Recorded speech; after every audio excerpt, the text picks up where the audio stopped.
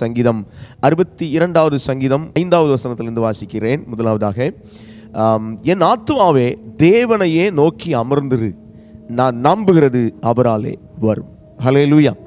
என் ஆத்துமாவே தேவனையே நோக்கி அமர்ந்திரு. ஹல்லேலூயா. தேவனையே நோக்கி அமர்ந்திருத்தலை குறிக்கிறது. ஹல்லேலூயா. எனக்கு அன்பான தேவ பிள்ளைகளே, கர்த்தரை நோக்கி அமர்ந்திருத்தல் என்று சொல்கிற அடிப்படையிலேயும், நான் நம்புகிறது அவராலே வரும் என்கிற அடிப்படையிலையும் சில காரியங்களை நாம் பார்க்கலாம். எனக்கு அன்பான தேவ பிள்ளைகளே, இந்த சங்கீதக்காரனாகிய தாவீது எழுதின இந்த சங்கீதம் ஆண்டவரை துதித்து மகிமைப்படுத்தும்படியாக வாத்திய கருவிகளை கொண்டு மகிமைப்படுத்தும்படியாக எழுதப்பட்டது என்று சொல்லி அந்த சங்கீதத்தின் மேல் பகுதியில் வாசிக்கும் பொழுது அந்த வார்த்தை எழுதியிருக்க நெகிதோத் என்னும் வாத்தியத்தில் வாசிக்கும்படியாக குறிக்கப்பட்ட சங்கீதம். எனக்கு அன்பானவர்களே, கர்த்தரை எப்பொழுதும் மகிமைப்படுத்தி துதித்து கொண்டு அவரை உயர்த்தி கொண்டே இருக்கிறதுக்காக சொல்லப்பட்ட வார்த்தைகளை பார்க்கலாம். முதல்ல இந்த வசனம் சொல்லுது, அமர்ந்து அமர்ந்திரு, அமர்ந்திரு, தேவனை நோக்கி அமர்ந்திரு. அல்லேலூயா. பொதுவாக இன்றைக்கு ஒவ்வொருவருக்கும் ஒரு தேவைகள் அல்லது அவர்களுடைய எதிர்பார்ப்பு அல்லது அவர்களுடைய சூழ்நிலைகள், அந்த பிரச்சனைகள் அவர்கள் சந்திக்கும் பொழுது பொதுவாக அவர்கள் என்ன நினைப்பாங்கன்னா, இந்த மனுஷன் எனக்கு உதவி செய்து விட மாட்டானா, என்னுடைய மாமா அதை தந்துடுவார், அல்லது என்னுடைய தகப்பனார் அதை கொடுத்து விடுவார், அல்லது என்னுடைய நண்பர் இதை செய்து விடுவார், அல்லது என்னுடைய மனைவி இதை பார்த்து கொள்வாள், அல்லது எங்கள் பாஸ்டர் இதை தந்துடுவார். இப்படி மனிதர்களை நம்புகிற ஒரு சூழ்நிலையை பொதுவாக நீங்கள் பார்க்கலாம். ஆனால் வசனம் சொல்லுகிறது, கர்த்தரை தேவனை நோக்கி அமர்ந்திருத்தல். ஹல்லேலூயா. அப்படின்னா என்னங்க? தேவனை மையப்படுத்தி தேவனை சார்ந்து கொண்டு எந்த காரியத்திலையும் முதல் இடம், ஆண்டவரே இந்த விஷயம் இப்படி இருக்கிறது, நான் உம்மிடத்தில் வந்திருக்கிறேன், எனக்கு கிருபையை தாரும், உமக்கு சித்தமானபடி என் வாழ்க்கையை நீர் ஆசீர்வதியும், ஆண்டவரே நீர் கிரியை செய்யும் வரைக்கும் நான் காத்திருக்கிறேன். ஏனென்றால் நீங்க பாருங்க, 1வது வசனத்தை வாசிக்கும் பொழுது, தேவனையே நோக்கி என் ஆத்துமா அமர்ந்திருக்கிறது. ஹல்லேலூயா. தேவனையே நோக்கி ஆத்துமா அமர்ந்திருக்கிறதா. ஹல்லேலூயா. அந்த வசனம் தெளிவா சொல்லுது, தேவனையே நோக்கி என் ஆத்துமா அமர்ந்திருக்கிறது, அவரால் என் ரட்சிப்பு வரும். ஆமென். ஹல்லேலூயா. நாம அமர்ந்திருத்தல், தேவனை நோக்கி வெயிட் அப்பான் காட் அப்படின்னு அர்த்தம். காத்திருத்தல்.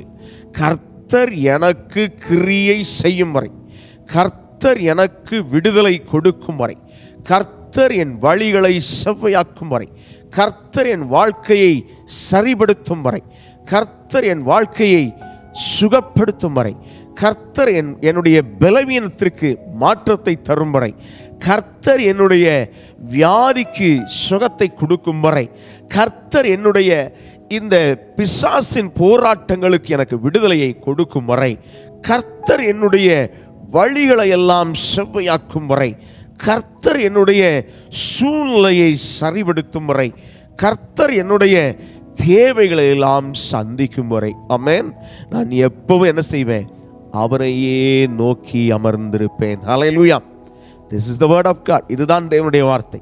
அன்பானவர்களே, இன்றைக்கு ஒரு பூரண இருதயத்தோட நீங்க இதை செய்யும் பொழுது, நான் வாசித்த வசனம் 2 காரியம் சொல்லுது. ஒன்று, நான் நம்புறது, உங்க நம்பிக்கை, உங்கள் தேவை, உங்களுடைய சூழ்நிலை, அது எதுவா இருந்தாலும் சரி, அதை கர்த்தர் கொடுப்பார். ஹல்லேலூயா. ஹல்லேலூயா.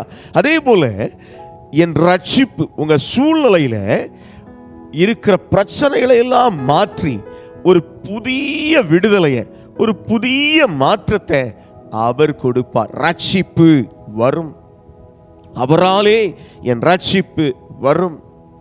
Trusting on God. தேவனை பூரணமாய் நம்புதல், தேவனை பூரணமாய் பிடித்துக் கொள்ளுதல், தேவனை பூரணமாய் விசுவாசித்தல்.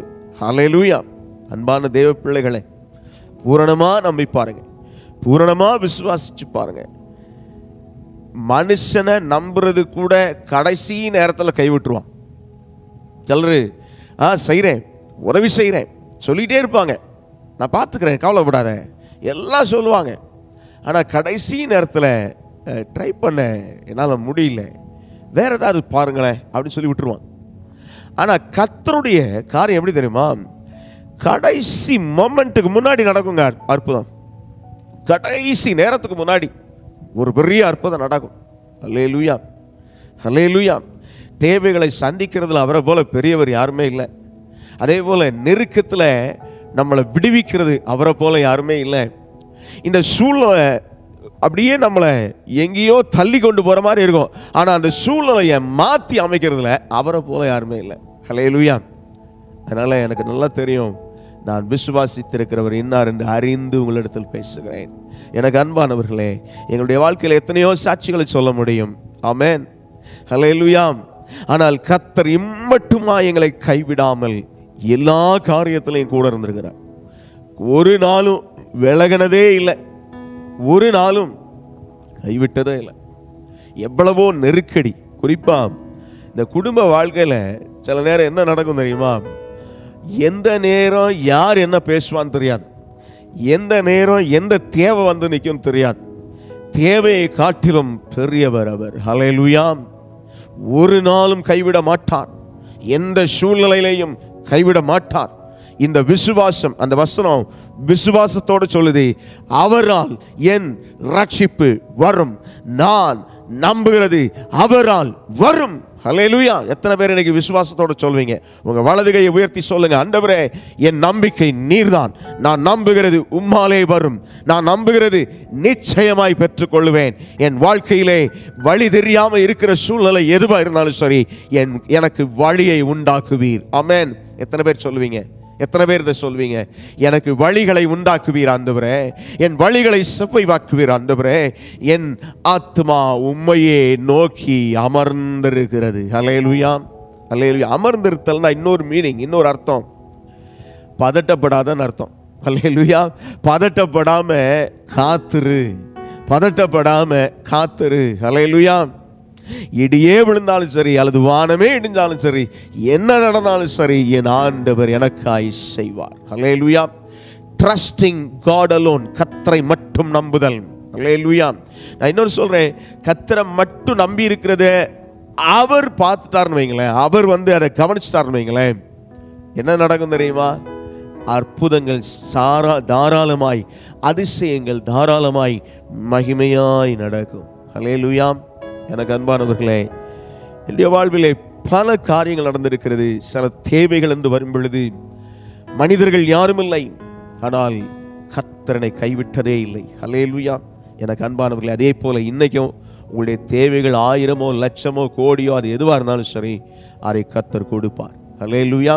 உங்களுடைய நெருக்கடிகளை கர்த்தர் மாற்றுவார், உங்களுடைய வேதனைகளை கர்த்தர் மாற்றுவார், சத்துருவின் அந்தகாரங்களை உங்களை விட்டு விலக்குவார். ஆமென். இருளின் ஆதிக்கங்களை உங்களை விட்டு விலக்குவார், நெருக்கடிகளை உங்களை விட்டு விலக்குவார், சத்ருவின் சகல கண்ணிகளையும். நமக்கு தெரியாது கண்ணினா என்னங்க, கால் பட்ட பிறகுதான் தெரியும் இல்லையா? காலில் சுருக்கு மாட்டின பிறகுதான் தெரியும், பிரச்சனை விழுந்த பிறகுதான் தெரியும்.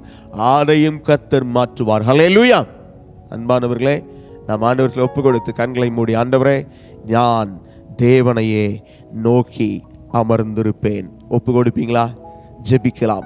உன்னதத்திலும் பரிசுத்த ஸ்தலத்திலும் வாசம் பண்ணுகிற மகிமையின் தகப்பனை, கேட்ட சத்திய வசனத்தின்படி ஆண்டவரே, நாங்கள் எங்களை முழுமையாய் கர்த்தரை நோக்கி, எஸ் என் ஆண்டவர் பார்த்து கொள்வார் என்று சொல்லி விசுவாசத்தோடு அவரை நம்பி அவரை சார்ந்து கொள்ளுகிற ஒரு வாழ்க்கையை ஒவ்வொருவருக்கும் தாரும்.